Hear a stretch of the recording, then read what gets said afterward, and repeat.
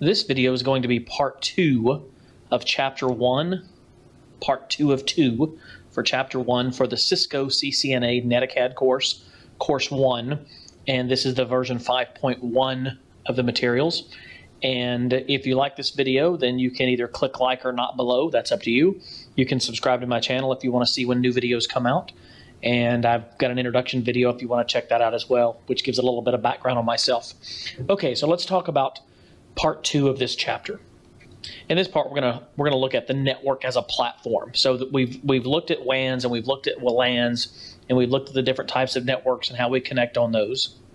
And so now we're going to say, when we have a network, how do we use that in our business or for entertainment?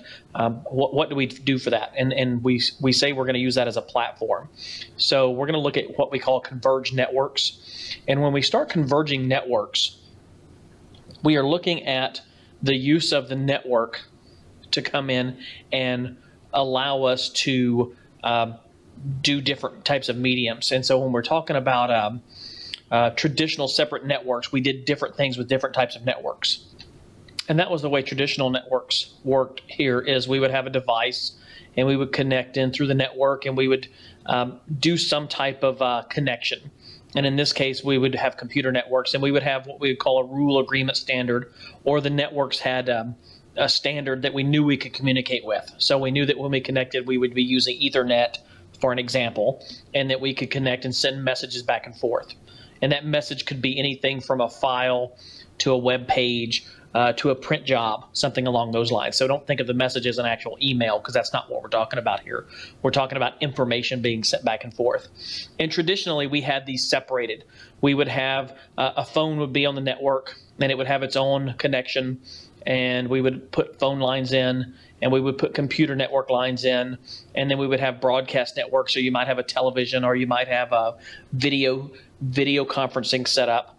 And then in the new way that we're doing it, when we're talking about converged networks, we are coming in now and we're saying that we're going to converge everything together, or a convergence.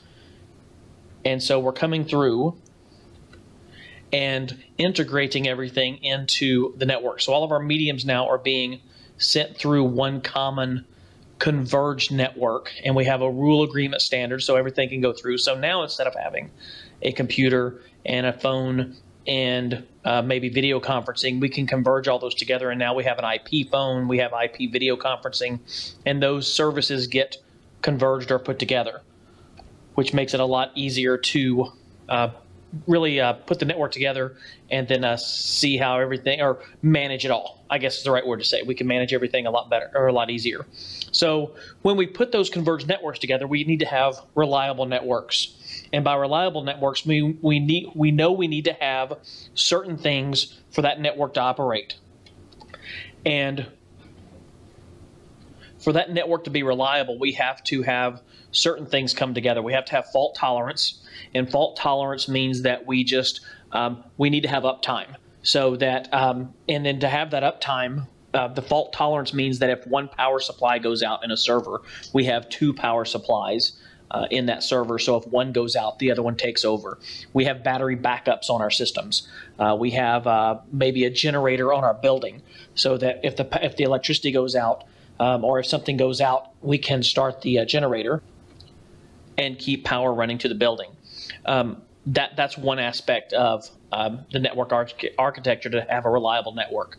The other piece of it is scalability. How easy is it for us to grow the network? Can we add pieces to it? Can we add more subnets in there? Can we add more devices on there? Can we add another server into the mix? Thinking back in chapter 1, when we chapter 1 part 1, when we talked about the logical model, or excuse me, the physical model, and we were looking at the different servers and the web servers. Let's say we need to add a second web server, because we're going to add another web server to do some load balancing, so that we're going to build our business and we're going to have more customers coming in ordering things from us. So we put a second web server in so that we can, one, have fault tolerance, and we can do some load balancing between those servers, and our network needs to be able to scale up, or have that scalability. Another piece to it is what we call QoS, or quality of service, and this is a term you'll hear in the Cisco world and other places too. But particularly here in this course, you'll see quality of service. That means Do we have the bandwidth, or think when we make a video conference call, are we going to be able to have it break up on us? I mean, are we going to have, is it going to be high quality? Is it going to be high definition? Are we going to have that quality of service to where are we going to be losing packets of information, or is everything going to work like it's supposed to? And then last but not the least, in fact, in my opinion, is one of the most important pieces is the security. How secure is our information?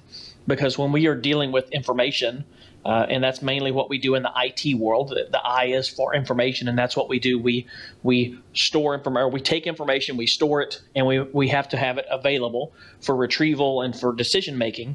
And part of that is making that data secure so that someone else couldn't take that and do something with it, or make sure that that we can assure that that information is not being used in a manner it's not supposed to be.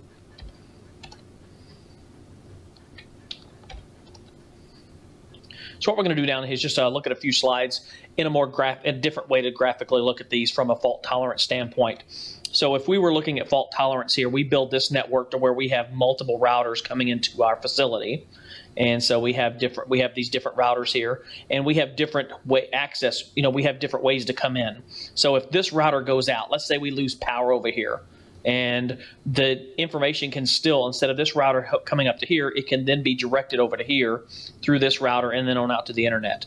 We're not going to lose connection to the internet just because we lose one router, and that gives us time then to come in and replace that router or update that router to just maybe even just turn the power back onto it. But this gives us our fault tolerance.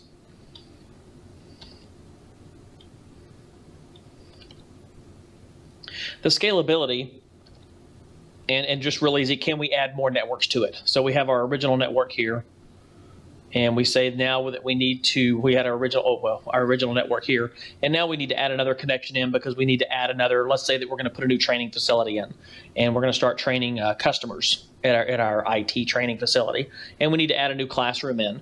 Well, does it have the ability to add on? Does that router have the ability to add another port into it? Or does it have a port on there that we can plug another network into it, another LAN? So we need to be aware of that as well. The quality of service it's managed by the router. It ensures that the priorities are matched with the type of communication, and it's important to the organization. In other words, if video's going through and there's a video conference call, does it have the priority? Web pages are usually going to receive a lower priority. Emails are a lower priority, but streaming media is going to get a higher priority because you can't have it cutting in and out on you. If you can only hear every other word, it's not going to be not a very good service, and you're not going to want to use it. So the phones, the video streaming, things like that, those are going to have a higher priority in the quality of service arena. And then on the security, do we have measures in place? Do we have firewalls in place? Do our routers have logins and passwords in them? Are our logins and passwords encrypted? Do we have the physical access to those routers locked up? Are those routers just setting out so where somebody can just walk up to them and plug a USB drive into them, or just walk up and power them off? I mean, from a physical security on that, somebody get mad and just walk over and just turn the router off and shut the system down. So that security is a large encompassing area, and that's just one of the areas, though, when we're talking about a reliable network.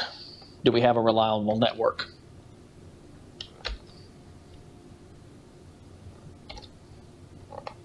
When you get into the security area, we talk about it here briefly, but if you go into the security, information technology, or security area, one of the terms that you're going to need to memorize and learn, especially if you go to the CompTIA or Security Plus and onto the other security certifications. But one of the things that's drilled in continually is what we call CIA: confidentiality, integrity, and availability. I remember it as CIA, not the U.S. government CIA, but confidentiality, integrity, and availability. And that's the three sides to our data on security. Do we know that our data, we have confidence that our data is intact, that what we say, the information that's there is accurate? the integrity piece of it means that we know what we say is there, and then availability. Do we have availability to it? If we lock our data up so tight that we can't get to it, then we lose one aspect of our security, and it's no good to us. So we need to have it available. We need to make sure that the data that's there is the correct data, that it's not been changed by somebody, and that we're confident that we know that we are providing the correct data as well. Another aspect of networks is that they're constantly changing. With anything in technology, it rapidly changes over time, so you always have to stay on top of it. Well, one of the things that we talk about in this chapter is talking about different trends such as BYOD. And BYOD is simply bring your own device. That just means, are you allowing your people that come to your network area to connect in with their own devices? Can they get in and get services with their own devices? Are you allowing online collaboration? Do you have video services, cloud computing?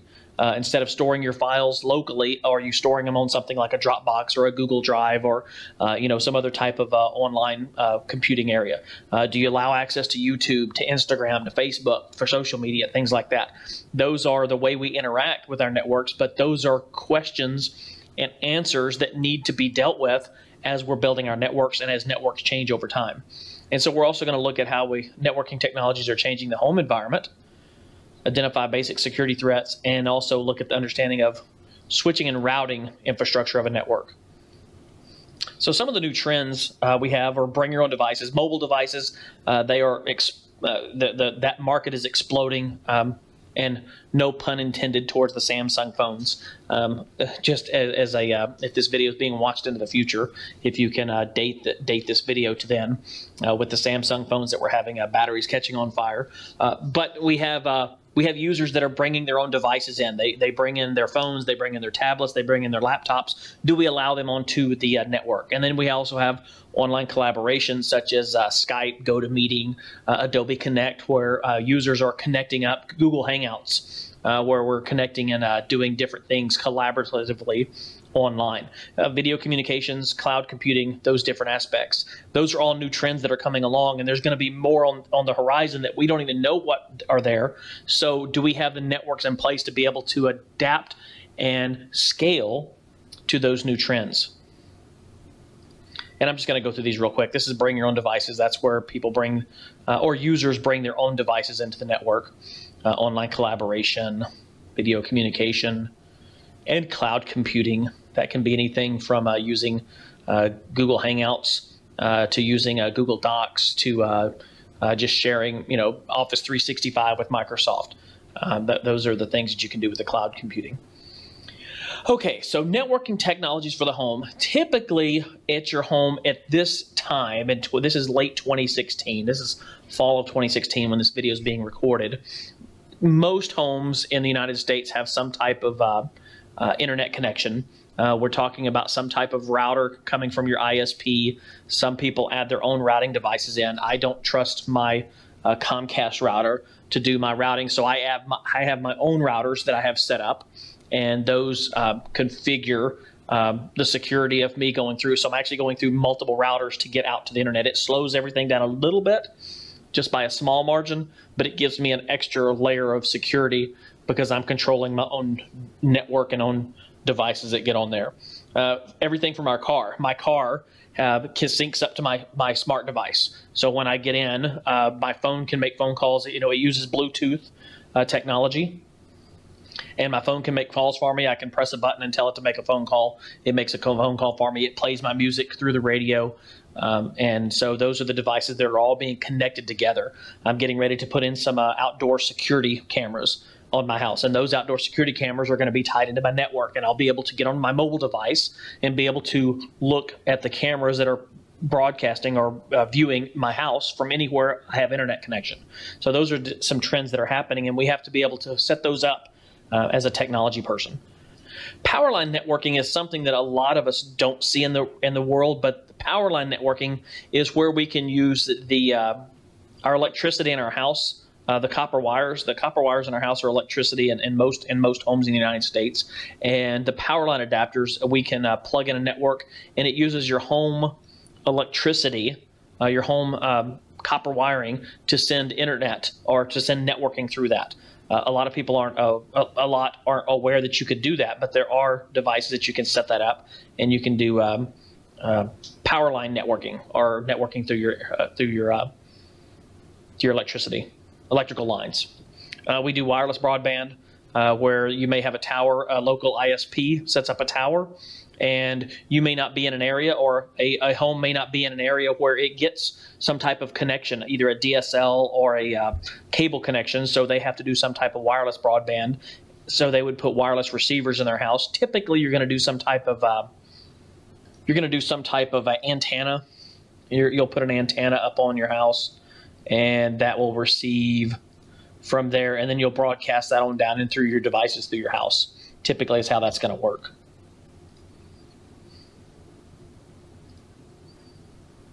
Another aspect of our networks is the security. And security, in my opinion, is one of the most important pieces of it, and it plays a big role in this class as you learn to secure things, and it's something that you should never overlook.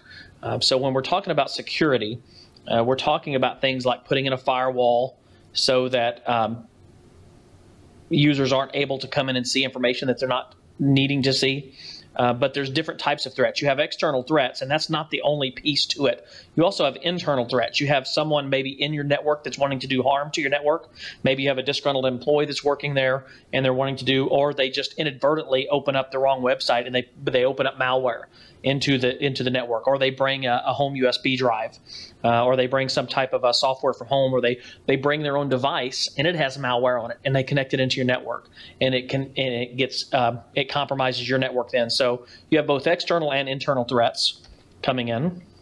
And some of those threats can be viruses, worms, Trojan horses. You have everything from spyware to adware, zero-day attacks. Zero-day attacks just means that they're attacks that have been created and there's no fix for them yet. That means that they are in the wild early on, and the security companies have not created fixes for those yet. They're also called zero-hour attacks. That just means there's not been a fix for them yet. They're known, or maybe they're not known, but they're new out into the wild, and there's no known fix for them as of yet. You have hacking attacks, and just because it's a virus or a worm or spyware doesn't mean it's a hack attack. Hacker attacks are probably the least of your worries. You're probably more worried about spyware, adware, viruses, worms, Trojan horses, but it's not the least of them because there are things that happen. Denial of service attacks, DOS attacks. You hear about DOS or denial of services. That's where hackers or people that are intent on doing harm will put bot armies. They've taken over computers, and they will send a whole bunch of traffic into a website trying to shut it down. And then you have data interception and theft, and that can be both digital and physical. You could have somebody walking into your facility and walking off with a laptop, and let's say that laptop doesn't have encryption on it, and it has private information on it, and then that information is, it walks out the door with someone stealing the laptop, and then you've lost data, and then you've lost that integrity piece to your data because you don't know if it's out in the wild. And then you have identity theft as well. That's another piece to the security. Some of the solutions put antivirus, anti-spyware, anti-malware. We do filtering on our networks, so we filter traffic coming in and out. We don't allow traffic that shouldn't be in through there. We don't allow FTP traffic. You don't allow you don't allow traffic unless it's been requested. So those are some of the solutions. You also put in dedicated firewall systems, access control list, which means that it only comes in if it's been requested on the way out, or certain things have access, other things get blocked. You also do intrusion prevention systems. Those IPSs they set, and they try to, they check to make sure that the system hasn't been corrupted. You hear things about pen testing or penetration testing. You hire someone, or someone in your network or in your environment tries to penetrate the network to see where the weaknesses are, and then try to fix those. And then we also use virtual private networks. If you're ever traveling, please never use hotel Wi-Fi or public Wi-Fi if you're doing anything with your personal data, because it can be and will be easily stolen. hotels, when you connect into their Wi-Fi, everything to their router is unencrypted at that point. So unless you've encrypted it first and then sending it on through, your data to them could be easily taken. So you want to use some type of VPN, especially if you're working with your company. You want to, and I'm not going to lecture here on what types of VPNs or what kind. There's plenty of resources on the internet to go find those, but you should be using some kind of VPN. And finally, we have the when we talk about the certification, and like I said, the most common reason that you're watching this material or taking the NETACAD course is you're working towards the CCNA, or the Cisco Certified Network Administration. And they have what they call a pyramid, or we talk about the entry level, and that's where the CCNA comes in. And then they have the associate level, professional level, expert level, CCIE, and then you have the architecture level where you're an architect. And moving on up the pyramid with those. So in summary, these two parts to Chapter 1, we looked at how multiple networks are used in everyday life. We described the different types of topologies, both physical and logical, the types of devices that we use in medium and small businesses and networks. We looked at the basic characteristics of networks that support communication, and we also looked at the trends in networking that will affect us into the future. And scalability. So the last slide is there. Thank you for watching this video. Again, click like down at the bottom or subscribe to my channel if you want to see more information. If you have any comments or feedback or information for me, or even ask a question, just leave a comment down below, and I'll get back with you as quick as possible. And if you want to email me, my contact information is below as well. And hope you have a great day, and I hope this information was helpful.